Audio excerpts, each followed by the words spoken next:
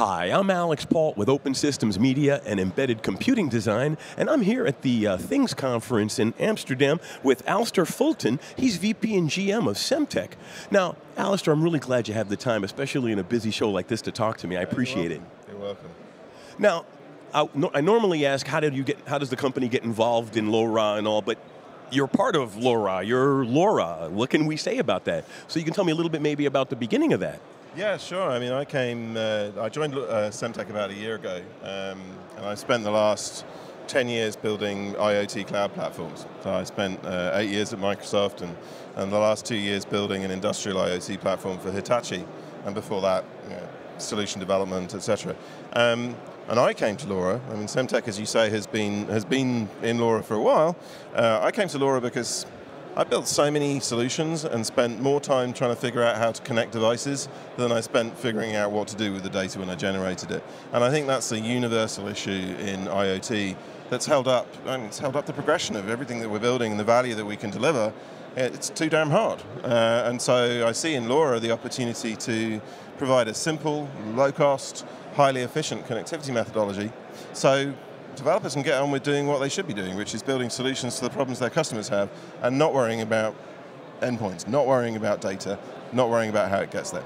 Well, that's an excellent point, Alistair, because one of the trends that I've been noticing over the years is the agnosticism of hardware, as it were. You know, it's getting to the point now, and I think in the LoRa community is one of the things that are places that are really emphasizing it, but it is a trend throughout the entire industry. Yep. But the fact that we have generic devices, the fact that you put the word generic in an engineering product, tells you that enough we're moving into a hardware agnostic world. It does, and I think well, there's a couple of ways of looking at the generic hardware that you see emerging in LoRa. I think it's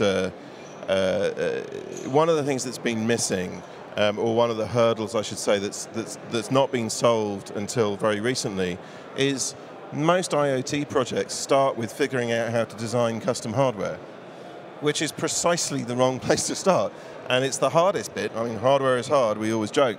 But making developers figure out how to build an endpoint from transceiver up is just the wrong approach. And I think that while that's our business is to produce tools that are easy to use. And that means, in many ways, abstracting that hardware layer away, because developers want a simple development service that they can work on. They don't want to figure out how. They don't want to figure out how to optimize. They want that just to be handled in the background.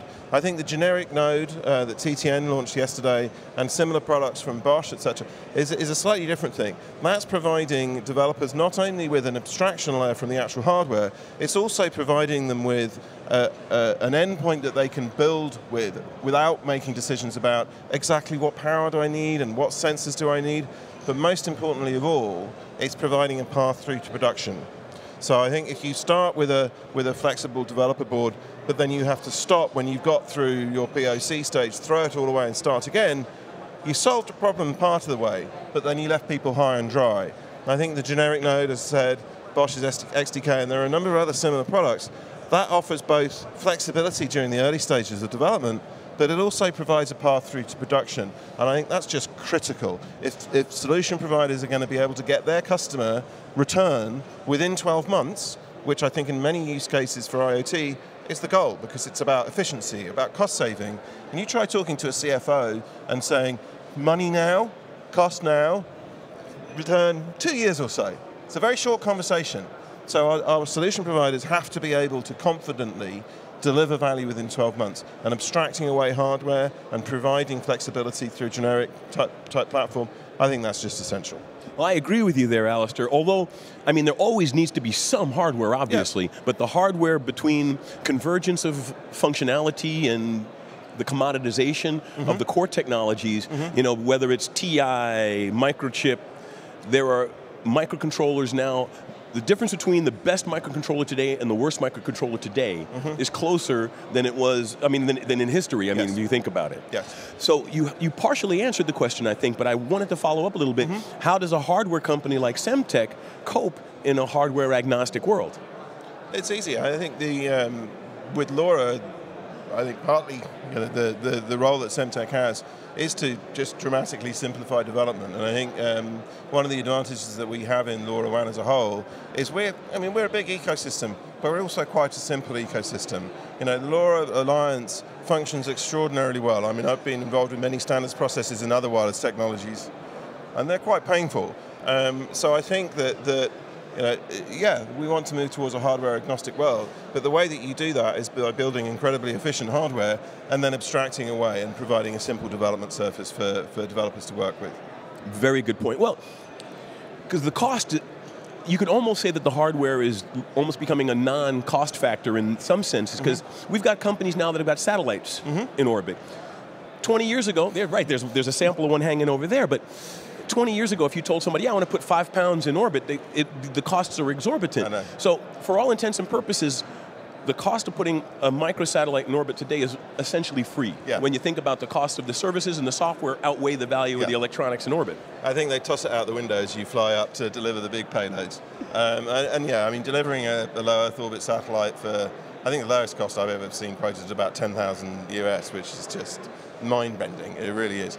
And you can carpet the world with LoRa for 150 of those satellites, and the range that they're achieving is up to 1,800 miles from endpoint to. And the satellite's only 300 miles up. Exactly, exactly. And I think that's an incredible innovation. I think the other thing around the cost of hardware is it comes down to cost of ownership, from a solution perspective. But in the development process, it's cost of development. And I think rather than when you look at the individual components in and of themselves, you're right, that price is getting lower, it's going to get lower, it's going to keep on going down. But if that hardware is extraordinarily complex to use, it costs, let's say $50 an hour, $100 an hour for a good developer.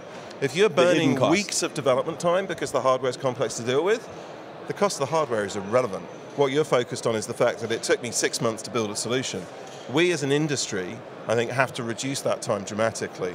And again, I think with LoRaWAN, the opportunity that we have as an ecosystem is to do just that. Whereas other technologies that are more established or that serve multiple masters in the form of cellular, it's very difficult for them to focus ruthlessly on that one topic. We as an ecosystem are able to do that. I think that's the focus. It's cost of development and time to value. Well, and at the minimum, I think we could say it's the beginning of the end of proprietary solutions. Yes. The days of a company using a proprietary solution to either A, maintain market share, or B, retain customers is gone. Well, I think the problem is that it's always been the end of that, and that's why when you look at IoT adoption, my joke has always been, the big hockey stick curve of growth. Every year you just change the date line and move it out. It's coming. The reason for that is pure and simple. Customers don't want proprietary solutions. They've not wanted proprietary solutions for the best part of the last decade. I joke that when I say, if the last 30 years in technology has taught us anything, it's that customers don't want lock-in. They don't want an end-to-end solution that they can't disaggregate. They want to be able to choose multiple suppliers. And I think it's incumbent upon all of us to hear that message and to respond to it and to deliver solutions that are compatible, to not make ourselves by design indispensable, because if we do that, all we're doing is preventing customers from benefiting from the solution that we're providing. I agree with you completely, Alistair. Now, so then, before I let you go, I know you're really busy and you got stuff to do. You've been saying all kinds of interesting stuff. Do you have any last words, something that we haven't covered yet, or something you'd like to bring out for the audience? I would say, tell us what you need. As a company, Semtech is here to provide tools and services and capabilities that make it easier. We spend a lot of time, as I said on stage, talking to customers, talking to the ecosystem, talking to folks in this room to understand. The one thing that I think is certain in an environment as diverse as the IoT is that anyone who tells you they know what the answer is going to be wrong. And one of the things we I think very focused on in Semtech is, we acknowledge that the likelihood of being wrong if we say, we know it's very high.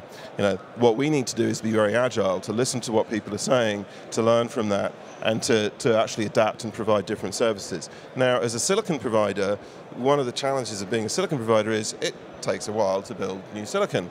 And so our ability to iterate and innovate just on hardware alone it's been tough. And so one of the reasons that we're moving to make more investments in software, abstraction, and services like our cloud service, it's not because we just change the nature of our company.